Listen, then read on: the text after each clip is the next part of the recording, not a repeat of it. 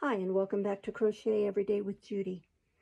Today we're reading from Robin Hood, starting with chapter 17, How Robin Hood Saved the Widow's Sons. Now it happened one day that Robin Hood went on a journey and left the band in charge of Little John. 6 days was he absent, and on the 7th he crossed a ridge, and his heart leapt for joy when he saw far off a great mass of purple woodland, and he knew that he was drawing near once more to his beloved forest haunts. He was on the edge of the trees when he paused and raised his head to listen. Someone was coming along the way and making sounds as of one in deep distress, crying and moaning. He waited a moment and then saw an old woman moving towards him. She seemed to be in great grief, and the tears were streaming down her face. Robin knew her at once. It was the widow who lived in the wood, the old woman who had helped him to escape from the clutches of the bishop. "Hey day, Gammer Green," he cried. "What is to do now?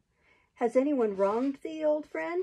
If so, by Our Lady, he shall learn that thou hast a friend and protector in Robin Hood." "Oh, Robin, Robin," cried the old woman, "my sons, my sons." "Why, what is amiss with them?" said the outlaw. "They have been seized by the sheriff," she replied. "They lie this day in Nottingham jail, and tomorrow they die." "What? Hal and Hob and Dickon?" roared Robin. "Three as brave lads as ever twanged a long bow. This is heavy news, Gammer. How know you that their fate is so near?" "I am just returning from Nottingham town, and I have had the news from Lob the cobbler," she replied.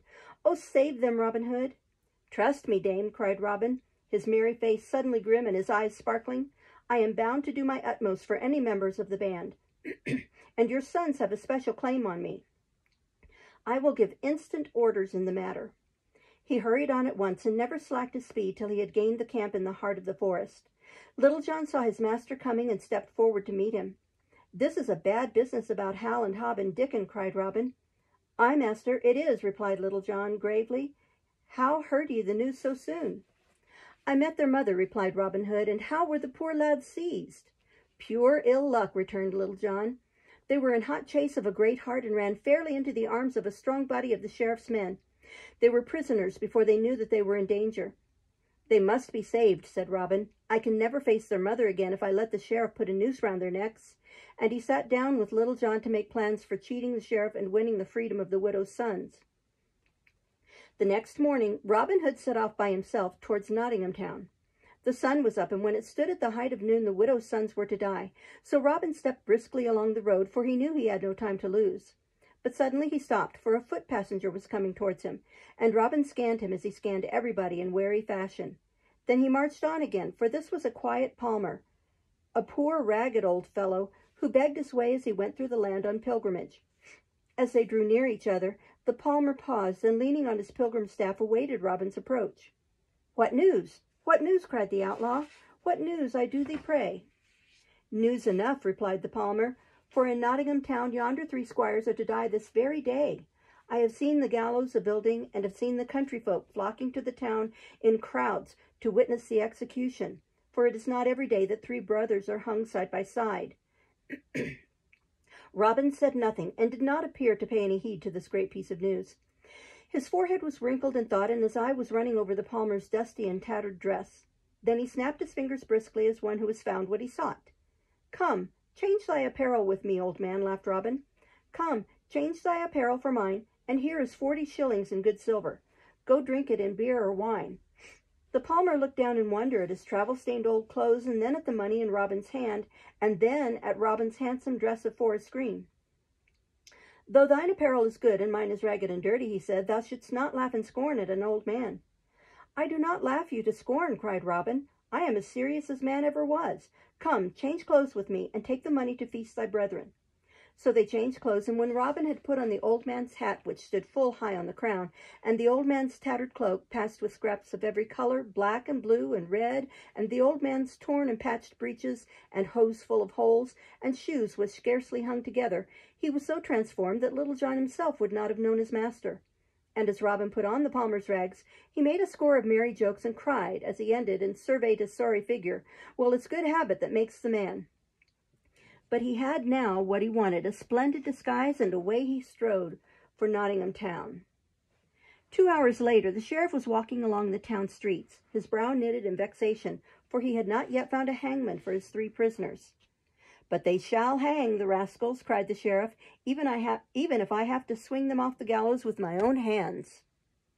At this moment his path was blocked by a queer little bent, ragged old man who called out in a shrill voice, "Heaven save you, noble sheriff! Heaven guard you, my good lord!" "Well, old Palmer, what do you want with me?" demanded the sheriff in surly tones, thinking that the pilgrim meant to beg of him, and at the same time resolving that he would not give the smallest coin. "Why, Sir Sheriff," cried the tattered Palmer, "I am told that today you need a hangman."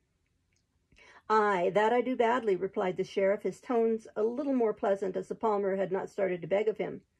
"Aye, that I do, for I have had the great luck to get hold of 3 of Robin Hood's rogues, and I will string them up by the head on the stroke of noon. Would that I had their leader to hang beside them." "Aye, my lord sheriff," said the Palmer, wagging his head piously, "I can understand your feelings. I have heard that Robin Hood hath done you great despite." "He is the biggest rogue unhung," growled the sheriff, "but the day will come when we shall stand face to face, and then let him escape from my clutch if he can." "Ah," bleated the Palmer, "it will be a sorry day for Robin Hood, I warrant you. But now, here is the matter of hanging these 3 fellows of his band. I am, I know, but a silly old man, yet I would fain hear what reward you would give me if I became the hangman today." A good fee, old man," said the sheriff eagerly. 13 pence in money, and the suits of clothes from the bodies of the prisoners, and by my faith, old Palmer, a suit of clothes I think would not come amiss to thee." "It is enough," said the Palmer. "I am your man, and I will take these fellows in hand." At 10 minutes before the stroke of noon, a procession started from the doors of the jail and moved towards the marketplace. It was formed of a strong band of Norman soldiery with the 3 prisoners in their midst. In front of the prisoners hobbled the old Palmer, who was to hang them. The procession entered the marketplace, which was so packed with the vast throng that the soldiers had to force a way for themselves through the grim gallows, where 3 noosed ropes hung from a beam. Around the foot of the gallows an open space had been cleared, and here the sheriff was waiting them. Up with them, old man," said the sheriff. "Let me see thee prove thyself a good hangman this day."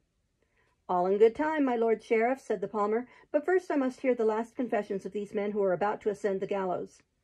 Then he whispered to the prisoners, and while the sheriff thought that he was confessing them, he was really giving them his orders for the sharp piece of work now at hand. "Hang them up, old man, hang them up," cried the sheriff impatiently. "And hast thou a bag with thee to carry off their clothes?" "Aye, Sir Sheriff, I have bags enough," laughed the Palmer, and then he began to sing. "I've a bag for meal, and a bag for malt, and a bag for barley corn, a bag for bread, and a bag for beef, and a bag for my little small horn." "Of what use is a horn to thee, old fellow?" jeered the sheriff. "I doubt if thou canst blow it." "Can I not?" roared the Palmer. "Nay, but thou thyself, proud sheriff, shalt hear my blast, and say if it be blown truly." And with these words a marvelous change came over the figure of the Palmer. The bent, crouching form straightened itself and became a tall, commanding figure. The thin, quavering tones were changed to a full, ringing voice, and standing on the edge of the scaffold, Robin Hood raised his horn to his lips and blew 3 ringing blasts. The sheriff knew him at once. "Treason! Treason!" shrieked the sheriff. "Robin Hood! 'Tis Robin Hood himself! Seize him! Slay him!" But the guard of soldiery had other work to do than to seize Robin Hood. They were fighting for their own lives. For at the very instant that those shrill blasts rang over the heads of the crowd, scores of men who had looked like common peasants threw aside their cloaks and showed the Lincoln green of Robin's men, and rushed forward with sword and buckler in their hands. "A Hood! A Hood!" roared a gigantic man at their head as they charged down upon the Norman soldiery. "A Hood to the rescue!" And the men in green followed Little John with an answering cry of, "A Hood to the rescue! Robin Hood forever! Down with our Norman tyrants!" In an instant there was the greatest confusion and uproar. The peaceable portion of the crowd fled in every direction to escape the fray.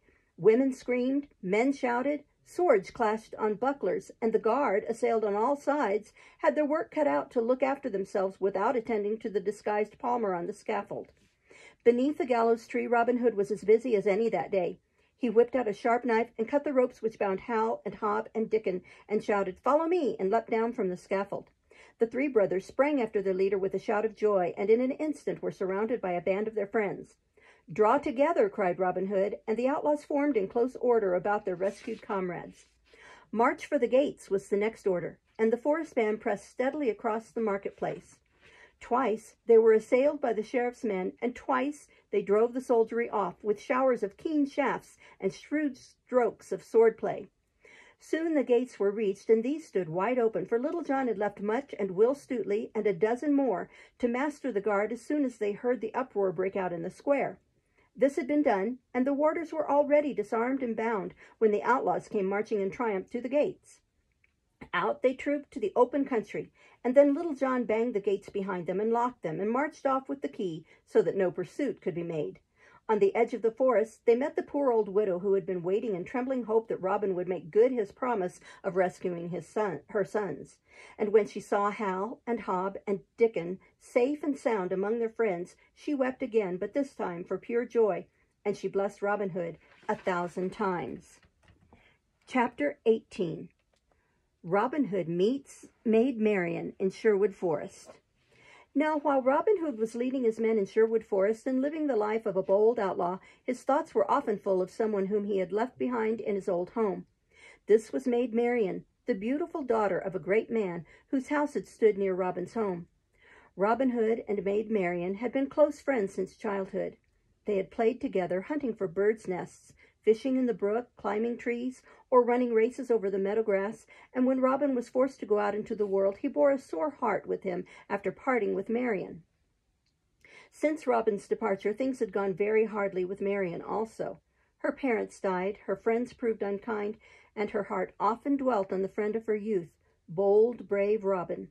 For a long time she did not know where he was, but at last his name began to ring through the north country, and she knew that her old friend had become the renowned outlaw of whose daring deeds minstrels sang, and of whom men talked as they sat about the evening fire. At last, lonely and friendless as she was, Maid Marian resolved to seek Robin in Sherwood Forest and see if he still remembered the old happy days of their childhood. But she knew how unsafe it was for a woman to travel about the country alone, so she put on the dress of a page and took quiver and bow, sword and buckler, and thus armed and disguised, she set out to seek Robin. At last she reached the skirts of the great forest, and as soon as she entered the dark shades of the mighty oaks, she looked eagerly forward to watch for the first sign of a forest dweller who could direct her to the haunts of her old friend. As it happened, that very morning Robin had set out alone to make an expedition in search of news. He had taken great care to disguise himself, for his fate would be certain if he fell into the hands of the foresters. The sheriff, fuming with rage at the clever manner in which Robin had outwitted him and brought off the widow's sons, had given orders that every outlaw should be put to death upon capture and no mercy whatever should be shown. So Robin went out in a ragged suit of hodden gray, with a big hat down over his face, and a huge patch over his left eye, and a tattered cloak huddled over his shoulders. He had been walking an hour or more when he saw the figure of a handsomely dressed stripling coming along the way towards him. Robin at once stepped out of sight behind a bush until he could be sure that the youth was alone. In these days it behoved him to be wary, so many and so fierce were his enemies. He suspected some trap or stratagem at the sight of every stranger, but the youth came on with a quick, even step and seemed to be entirely alone. Just as he was passing the bush behind which Robin stood, the outlaw sprang out and commanded him to stand. "Who art thou, and what dost thou want in Sherwood?" demanded Robin Hood. The stranger was Maid Marian, and she looked at Robin and never dreamed that her old friend stood before her in the person of this wild, ragged man of the woods. She thought it was some savage freebooter who would belike plunder her, and she sprang back and laid her hand on her sword. "This is not one of Robin's men," thought Maid Marian. "This is some footpad whom I must meet boldly, or I am undone." So she said, "Stand aside, fellow, and let me go on my way. I have naught to do with thee." "Ay, but I may have something to do with thee," replied the tattered stranger. "Tell me whither and why thou goest through the forest, or I must turn thee back." "Turn me back," said the page. "That wilt thou never do, rude man. Put me not to the need of drawing sword in my defence, or thou mayst well rue the day." "Why, this is a brave springald," laughed Robin Hood. "And what wouldst thou do with that pretty little bodkin of thine, youngster?" "'Tis a bodkin that thou mayest find over sharp," said the page, and drew the glittering blade from its sheath and waved it on high. "Give way, for I seek the heart of the forest, and none shall check me." When Robin heard that the newcomer was bound for the depths of Sherwood, his suspicions grew fast. It seemed to him that a bold, smart lad such as this was just the person the sheriff might send as a spy, and he became resolved to turn the page back. "Nay," said Robin, "I bid you return. Seek your own safety and leave the forest glades in peace, or I shall be compelled to draw a weapon also." "Draw, and thou wilt," cried the other, "but go back I will not."